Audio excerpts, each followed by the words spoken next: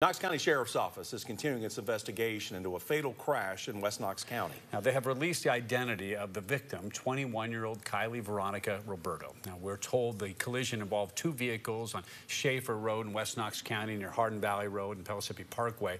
4 people were transported to nearby hospitals. Roberto was pronounced dead at the scene. Initial reports say one vehicle crossed the center line, hitting the other head-on. Speed and alcohol are considered contributing factors, but the investigation is still in the preliminary stages. Now, Kylie Roberto was the daughter of Knoxville City Councilman Andrew Roberto. In a heartfelt message, Councilman Roberto said in part, quote, "Kylie brightened our lives and everyone that knew her. Our hearts ache and she will be missed beyond measure."